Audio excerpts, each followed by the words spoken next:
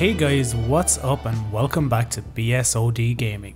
In this video, I'm going to show you how you can improve your aim by changing some of your controller inputs in-game. Before I do anything, I'm just going to take out my bow here and take a few shots. As you can see here, it's kind of stuttery when you move your aimer across the screen and when you move your character. For the longest time I couldn't figure out why it was so horrible. I always thought it was down to an FPS issue, but it actually is not. You want to open up your options setting and come to your input settings. The reason that caused this horrible aiming is the dead zones on your controller.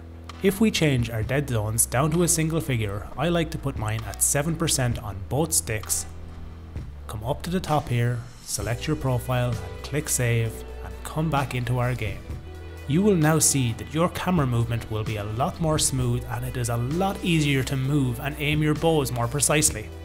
Now, there's no realistic way for me to show you just exactly how much more precise you can be with aiming. You're just going to have to test it out for yourself. However, you can see that I am finding it much easier to hit any target I want to aim at using both my side-to-side movement with my character and my bow movement.